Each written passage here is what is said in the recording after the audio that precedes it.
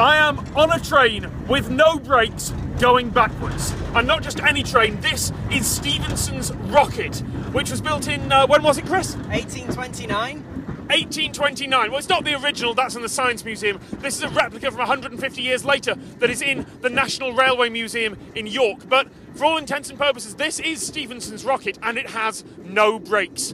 Chris, tell them why. Tell them something they might not know.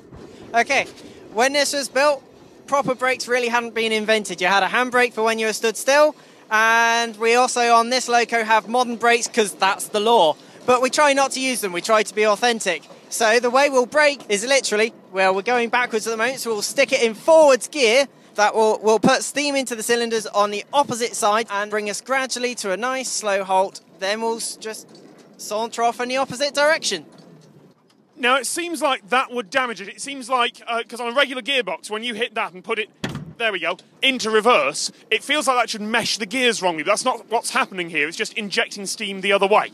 That's exactly right. The cylinder moves backwards and forwards like this. We just put the steam into the direction that the cylinder wants to move.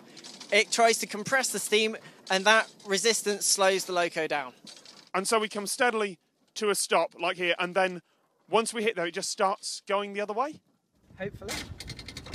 That is wonderful.